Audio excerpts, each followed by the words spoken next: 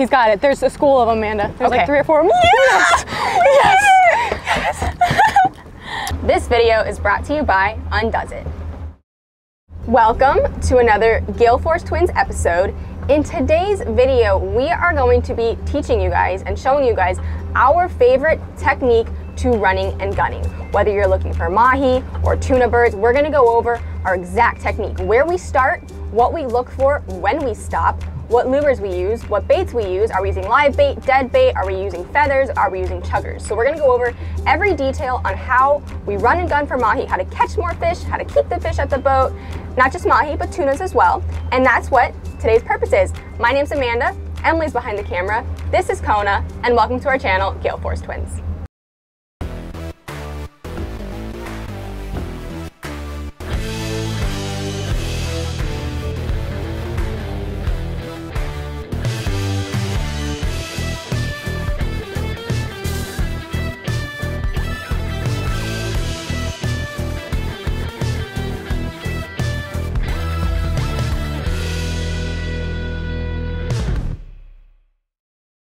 First and foremost, let's talk about our baits. Here we have some pilchards and goggle eyes. Now you can use any live bait of choice. If we were in, well actually, I think I have more information for you guys. I was gonna say if we were in the Florida Keys, we'd have pinfish. We wouldn't even have pilchards and goggle eyes, but we're not in the Florida Keys, which is kind of strange. Check out where we are. You might recognize this little island behind me. This is Peanut Island. Today we're fishing out of Palm Beach. A little change of pace for everybody, change of pace for us, just a fun little change. But, so which bait would we use? So for live bait, if we're pitching live bait for mahi, I would definitely stick with pinfish, pilchards, herring, definitely the smaller baits. Now we also have a handful of gogs in case we do see a big slammer. Or goggle eyes, Amanda. Goggle eyes, exactly. AKA gogs. Gogs, yes. And what else we also like to use, our go-to favorite, you don't even need live bait. The best thing to do is chunk some ballyhoo. So I'm gonna do that Or first. squid. Or squid. Squid works Whole amazing squid. as well. Whole squid or half pieces of squid, chunk some ballyhoo into like 1 to 2 inch chunks. So let's do that first. You may notice we have 3 motors today. Look how beautiful that is. So yes, Amanda was saying, we got to change the pace today, but we have some live bait in the well. And Amanda, would you like to Here we get go. Other hatch, Amanda? Other hatch. That's the bilge. Of course, that's the bilge. I know that. Okay, so Amanda's gonna start chunking some ballyhoo. That's something important for running and gunning and fishing for mahi, especially mahi, is that you need to have your chunk bait ready to go. You do not want to get on a school and then not have something to start throwing at them. So let's look at what lures we have rigged already. And there's Kona. She's very curious about what you're doing. What is it? First and foremost is the rods. So these are our trolling rods, and I already have them in the rod holders with the lures. Check this out. Already rigged and ready to go. I have a bigger lure on one. This is a nice one, it's kind of cool looking. This is gonna catch, the bigger lures typically will catch the bigger fish, but what if there's no big fish out there? You don't wanna go home skunked. So on the other side, we have a smaller lure. This is an island lure. We love these lures. So this is our smaller lure for your schoolies and your average size mahis. Not saying a big one won't eat this and a small one won't eat that one, but it's good to have options for your fish. Coming up to the bow, we call these keys jigs. We bought these in the Keys, but some type of jig to pitch to mahis. So this is if you get on a school and you literally want to cast and retrieve out, that's what you would use this for. Then back here, we have 2 rods with circle hooks and I believe 30 or 40 pound leader. And that is for, like I said, when you get on a school, you put some, that's what the chunk bait's gonna go on. So the bait that Amanda's chunking right now will go on the circle, wow. 5-0 circle, did you hear that, Amanda? I heard that. Those are 5-0s, right? Yes, we're using, well, we use anywhere between 5-0 and 7-0 circle hooks, but I would really probably start with 5-0s. And while you're over here, let's just take a look at my chunked ballyhoo. So these are like 1 inch chunks. Now you can see I also have the tails, and I have longer chunks for the tails. Some people like to completely cut the tail off and get rid of it. Emily likes them. Here's another one. So I would cut that. Yes, and that's something you can cut this. Now, a variety of sizes isn't bad, because if you're on a bunch of little fish, having the little chunks is good, but if we come across a really big fish, having the big chunk might be helpful, or if it's even bigger, go with the whole ballyhoo. But chunk it up 1 to 2 inch pieces. Some people throw the heads and tails, some people keep them. I prefer to throw them, Emily prefers to keep them. So today we're keeping them. Moving on to the next rod of choice. is this is actually the Gale Force Do It All rod. And I have a little feather on here. Let's see if I can get this for you guys. Here we have our feather with a 7/0 J hook. This is just like a little, it's kind of like a tuna lure. And what I like about this is that mahis and tunas will eat it. It's definitely more geared towards tunas, but not to say a mahi won't eat it. And you do want to have options when you get out there, because if you get on a school of mahis and you had all mahi lures and the tunas don't bite, you're going to be bummed, and vice versa. So quick recap: 1 troller, 2 trollers. That tuna feather up there would be along, so I would put 3 baits out at one time when I troll. Then when we get on the school, that's what the 2 rods or pitch rods are for, with the circle hooks, or the jig up there. That's for casting and retrieving, and this is for the bait. Obviously, like we said earlier, we're in West Palm today, so we're gonna be going out of an inlet. And what's cool about this area of the east coast of Florida is that it drops off to 100 feet of water super quick. So first and foremost, the technique for running and gunning is literally we're gonna get on plane when we get out of this inlet, and we're gonna run. And we're gonna run until we see something fishy. So I wouldn't start looking until at least 100 feet. And I would do 200, 300, 400. I would call your friends. I'd be like, hey, do you know where mahi's been? Check some Facebook pages in your area for mahi, things like that, right, Amanda? That's what we do. Exactly, yes. Because they move, they migrate. There's no GPS coordinates for mahi. So one day they can be in 300 feet of water, the next they could be in 800 feet of water. We called some friends and they all said between 200 and 600. So that's what we're doing today. If you were in the Florida Keys, it would be similar, 200 to 600 feet of water, but you wouldn't get there in a couple miles like we are going to today because we're in West Palm. If we were in the Keys, it would probably take 5, 6, 7 miles. Maybe even probably 10 more or than 11. that. Probably 10 more miles. Than that. More than that, guys. Fish brain, and we're not even fishing yet. So, like I said, no coordinates for mahi and tuna. These are all pelagic species. They migrate. So we're not going to a location. We are actively looking. The first things that we're really going to want to be looking for is weeds, birds, signs of life. So birds is a great place to start, whether they're those little white birds, whether you see frigate birds. You also want to look for weed lines, but like not messy weeds, like a solid weed line, which hopefully we can see one today. Or a giant patch. A giant patch of weeds. You want to look for a change in the current. You might see a watercolor change, a color change, anything like that, and hopefully we can see them today and show them to you. Tell us what you see. I have a school of birds. A school of birds? Is it a flock of birds? We have a group of birds around us, like diving like this, and they're small birds, like literally to the human eye, they look like they're this big. So literally she's just gonna put out that one lure and then the second one over there on that side. And I am trolling at about 6.5, 7 knots, or actually that's miles per hour. We keep our boat in knots, but this is miles per hour. So I would say around 7 miles per hour. The most important thing to remember is when you find birds, you gotta keep your eyes on the bird. So I apologize for not looking at you guys. But I saw about 4 to 6 birds working, and I call them working birds, AKA you could also call them hot birds. But what they're doing, they're not flying, they're like diving like this. So I'm gonna keep my eye on them. Now, one thing to keep in mind is if they're moving really fast, they're probably on tunas, so you're gonna have to book it to keep up with them. I'm finding myself how to do that right now. They're probably on tunas. Yeah, they're definitely on tunas. If they were mahi birds, they actually, sometimes, this is really hard, guys, because it's a, you can always just say typically, right? But this is the wild, wild west out here, and sometimes mahis are like, we're gonna be speedy, sometimes they're not. So just so you guys know what we did, since I wasn't really able to get a visual of the birds, was that we are now in 400 feet of water. We were looking around for birds. We saw some diving birds, a group of 4 or 5 of them. That's really good numbers for mahis, but they're traveling fast, which means they could be tuna, but they could be mahi. So what I did is I immediately went and put 2 trollers out. So now we're just gonna troll the area because we know that there's life here, but we're not gonna troll it for long, 5, 10 minutes tops. Amanda, how long has it been? Maybe 10 minutes? Tops. We kind of lost the birds. They were going really fast. So I had 2 options. One option is I could have tried to keep up with them and really pushed it, or I could just troll the area and just stick in the area. So we kind of decided to stay in the area for 5-10 minutes and no bites. But we have a bundle of boats up ahead and they're all look like they're in the same water depth. So that's kind of a hint that maybe there's a weed line up there and all the boats are on there. Or maybe they're on a group of birds, who knows. So we're gonna run over there. We're not gonna be rude. We're not gonna drop our baits right by them, but we're gonna see what's going on. And it's a clue, it's information. So if they're on fish up there, then I know that that water depth is good. So then I can make my move directionally after I figure out what's going on up there. Okay, everybody, we went over to those boats and didn't really see much going on, but I want to point something out. So you look to the left, you see a blue sky, some like clouds, but nothing too formed. Now let's look to the right. We have this perfect formation of clouds. And believe it or not, this is a really, really great sign. The Gulf Stream itself tends to be a little bit warmer than the rest of the ocean, maybe a degree or two. So if the ocean's 70 degrees, the Gulf Stream might be 72 degrees.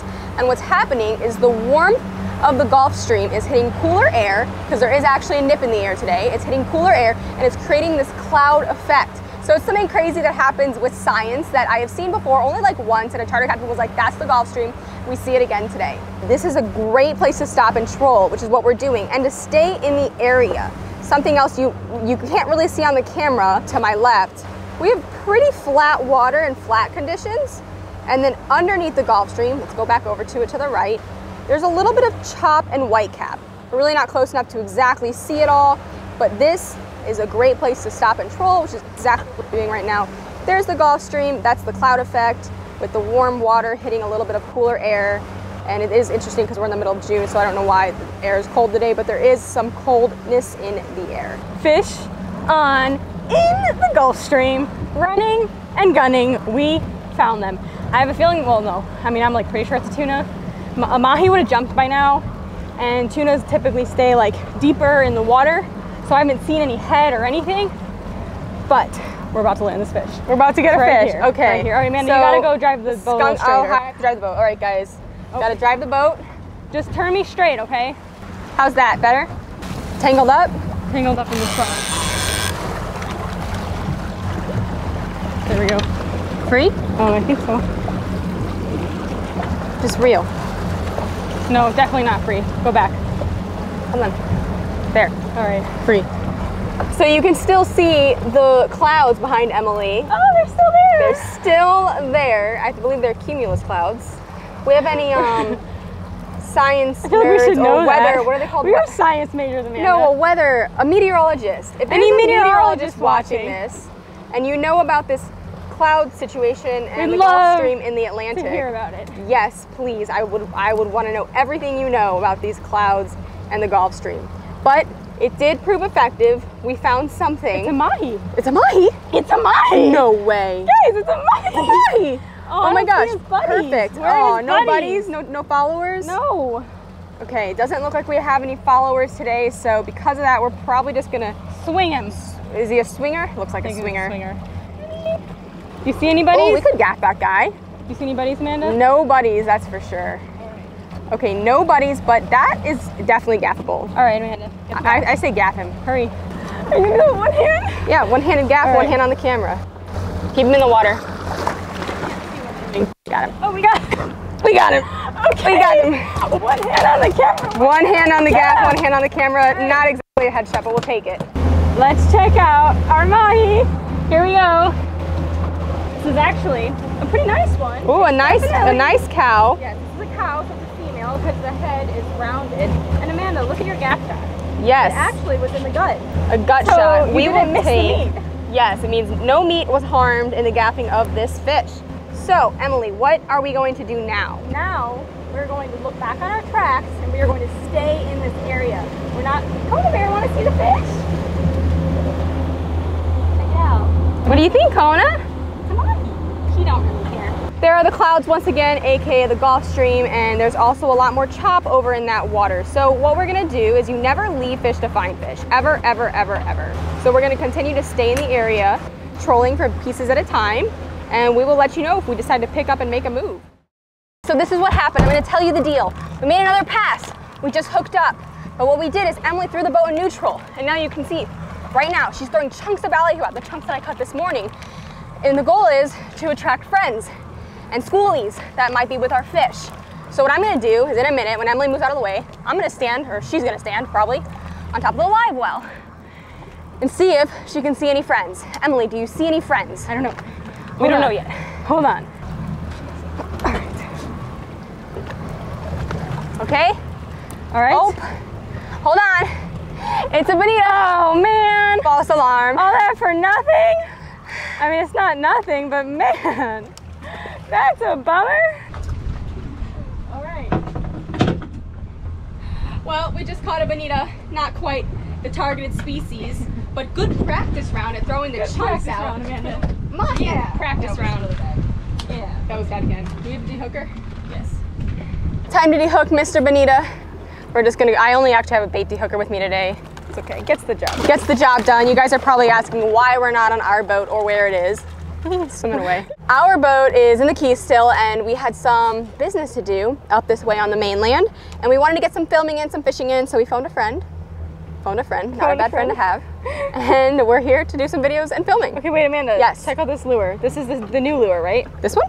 Yes. Yes. Okay, so we traded that, that like clear. So after we caught the first mahi. We call them ghost lures. After we caught the first mahi on the little, what was that, a little chugger we have out there? Yeah, it was the pink and blue chugger. Exactly. We decided to switch the second lure to something a little bit closer to it. This is more of a tuna feather, which makes sense, just caught a bonita on it. But we just, once one lure works, it's not a bad idea to consider making sure you have something similar to it in your spread, as opposed to having just two completely different lures out. Right. You guys can see those weeds right there, the scattered weeds. And now, if we were on a day in the dead of summer where we had this weed line, but maybe another 5 miles or 10 miles away, we had a really strong, steady weed line, I would say avoid this at all costs, go to the strong weed line. But every day is different and you have to look at your conditions. So on a day like today where there's not a lot of weeds and there aren't really any weed lines, something like that is promising, which is what it is today. It's proven to be promising because there is no strong weed line. So we'll take a scattered weed line, plus we have to take into consideration that it is in the Gulf Stream and it is on a current edge. So that does make it a promising weed line. But usually if I knew there were strong weed lines out there, I probably would run right past this thing and look for something else. And the other thing to remember is that this weed line is only in 160 feet of water. So if you could run past it, run out to 600, 700, 800, if you don't find anything, you know you have to come back home. So you know you're gonna go back over it. So it's like, okay, just mental know where it is, maybe even mark it on your machine, go out, look for something more promising. If you don't find it, you have a backup plan then. What's the plan? Here's the plan. So we stayed in the area, we continued to troll after that bonita for another 5, probably more like 10 minutes. No, it was like 20. Okay, we put a whole 20 minutes We probably did 4 or 5 more passes. You're right, we did. We did U-turns. Yes, but it was we trolled on either side of the line. But what we have learned is that we did catch a nice sized mahi in 150 feet of water, so we know we like the area. But we're gonna go ahead and we're gonna pick up the lines and we're gonna start running again, looking for new signs of life. And if you guys are wondering like what speed we run at, Emily, I would say anywhere between 13 and 20 knots. Basically. So sometimes we go fast because we want to cover ground. Sometimes we stop, we go kind of slow, just look for birds, look for weeds. Sometimes we go fast for 5 minutes, slow down for 5 minutes, fast for 5 minutes, slow down for 5 minutes. And the whole time we're just constantly looking. But this time we're going to stay in 100 feet. Yes, so now that we know that there are fish in 150 feet of water and we're okay and we're happy with the size of them, never leave fish to find fish. We could go offshore and find nothing, so we are going to stay in our water depth for now. All right. We are coming up on a floater, and I think it's a jug. We'll get closer to it. You guys, I don't think the camera can pick it up yet. Okay, not quite the floater we were looking for, but if it was like a wood pallet or not something so plasticky, what happens is that it grows life, basically. It becomes an ecosystem. So imagine a wood pallet out there that baby fish live under and then the big fish live under it, and that would be a good situation where you can troll past it, or you can get up there and you can start chunking some bait and see if fish swim out. Typically when it's like super plasticky, like styrofoam, doesn't really make for a good floater, but neither did this. But at least we picked it up. We just found the most beautiful thing you can look for while running and gunning for mahi. I'm gonna try to back up to this thing. There's bait here. And here's Emily already chunking her baits. I see bait in the water, like bait fish. You already see bait in the water. Yep. All right, I'm just backing up to this thing. Oh my goodness. Now that looks like some kind of palm frond situation, but these, any kind of trees and wood can be extremely promising. I don't see any mahis. No mahis? Not well, yet, there's bait on it. So what Emily's doing, she's taking her chunks of ballyhoo. There she is, throwing her chunks of ballyhoo. And mahi. Mahi? There's a mahi. Okay, so what we're gonna do, grab the pitch bait. Yes. And I'll grab one too. Okay, so Emily just saw a mahi. Yes, I see her. Oh my gosh, there's a mahi there. Okay, this is what we're gonna do. I'm gonna put this camera down and we're gonna get the GoPros. He's got it. There's a school of them, Amanda. There's like 3 or 4 of them. Yes! Yes! Okay. So Emily got one hook. Oh, he didn't swallow it? He didn't swallow it, no. Here. Here, I'll get some squid. Get some squid. Maybe they'll eat squid. Maybe they want squid. Mahi are shy right now. We just gotta get him to eat. Oh, he's coming towards it. He's Coming towards it, coming towards it. Yes, yes. Eat it, Jig it. Yes, yes, yes. He's eating it. All right, now let him have swallow it. it. Let him have it. Let him have it. Oh my, oh my. Here we go. He's running with Amanda. You ready? They're not interested in pilchards right now. Oh, he's spit it. He's coming back for it. All right, do it again, do it again. Nope, not quite. Dang. All these little jacks are trying to eat them. Hold on, they're staring at my bait. I think, okay. I have one. All right. I'm gonna wait plenty long, give him a chance to swallow it. 3, 4, 5. Okay, I'm gonna close the bail and reel and we're gonna pray that the school comes with him. Oh. Okay, next plan of action, because they're not eating, is to start chumming with live bait. So, I'm getting a scoop of pilchards, and it's got one, and we're gonna whack them. This kind of disorients them, keeps them around the boat, keeps them spinning in circles. So if they can start eating the pilchards, hopefully they'll eat the one on the hook. Straight out. Oh, oh. He got it. He got it. All right. 1, 2, 3. That's the smaller hook, right? 5, 6, 7, 8, 9, 10. He's got to have it. Close it. Run. Yes! We did it! Oh, we haven't landed it yet. We have not done it. True. Not. Oh. What did you? Oh, there he is! Is it recording? Oh no! I'm wrapped in the tree. Uh-oh. Oh no, Emily, back us up to the tree. Back us up to the tree, Emily. Back us up to the tree. I'm coming. Oh, we're out. We're good. Okay. Okay, Emily, get your bait back out. Yes. Okay, hold on. Let me put some squid on. Okay, as you guys can see, Emily, take a look at my mahi. Okay. I'm keeping my mahi on the rod and reel, which is gonna keep the friends around. Emily just threw a bait out. So we're gonna keep one mahi on the rod and reel at all times with the goal of keeping the friends around. We started with, what were those, 7/0 circle hooks? And we weren't landing them. So we're like, shoot, we need maybe try a J hook. That didn't work. So we went to a smaller circle hook. These are 5/0 circle hooks, what I'm rigging right now. Emily, my fish is pretty much giving up, so it'd be nice if we could quickly get another bait in the water. All right, I'm working on it. What did you catch him on, Sissy? A pilchard. Pilchard, all right. And then Amanda says pilchard. So we do pilchard. How'd you hook him, through the nose? Yes, no, under the jaw. Okay, well I just did through the nose. Just get him out. Yes!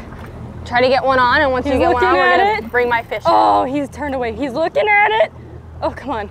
Eat it. Eat it. I honestly can't really tell. All right, I'm just gonna put this on the wire. Sissy, put that in your rod holder, leave the bail open. Yep, got it. Okay. We're gonna gaff this guy. We're gonna gaff him because we don't want to lose him.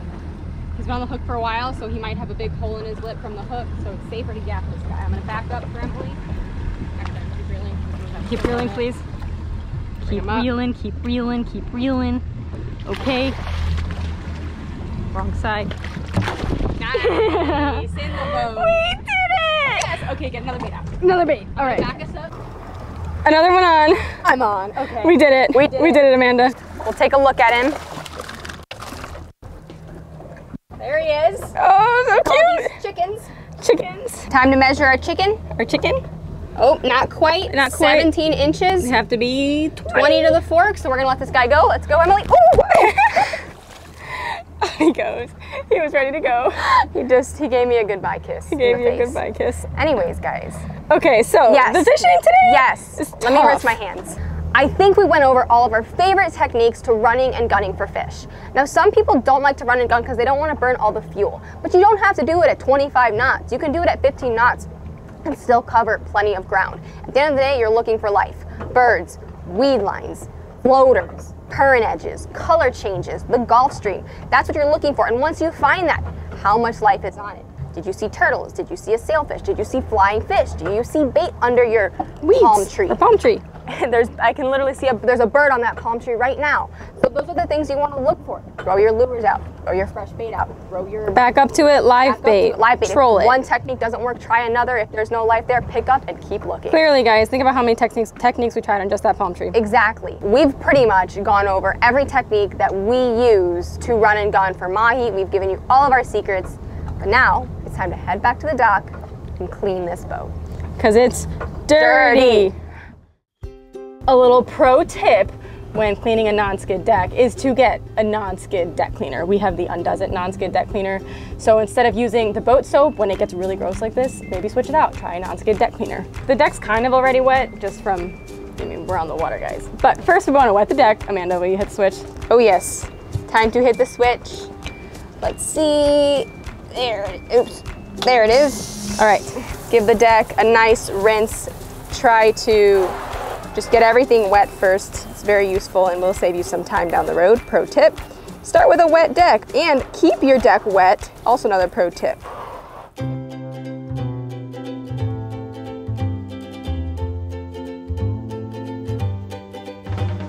You guys saw how much the dirt really dug into the non-skid deck. Although it may seem simple, dirt, grime, and fish blood removal is actually a pretty complex process. The presence of metal ions like calcium, magnesium, and iron interfere with the ability of your cleaning supplies. These metal ions act like the dirt, the grime, the fish blood, and they use up all the soap before we can even get the boat clean. But the Undoes It non-skid deck cleaner has a chelating agent. The chelating agent combines itself with these metal ions in the water, freeing up your soap to do its job and remove the dirt and, of course, fish blood. Click the link in the description box to get your Undoes It products. Wow, I'm tired. That was a long day. And unfortunately, the fishing was not as good as we had hoped. But I mean, we still did it. We still were able to show you guys how to run and gun for fish. And that's the important part. We're talking weeds, birds, palm fronds, floaters, anything. You pick up, you run, you make a pass on it trolling, didn't work. You back up to it, you throw your chunk bait, live bait, chunk bait, anything. So we hope you guys learned something. If you have any questions about running and gunning, post it in the comments. The deck's squeaky clean. I feel good to go home. So thank you so much for watching. Make sure you get out there, have fun, and stay safe.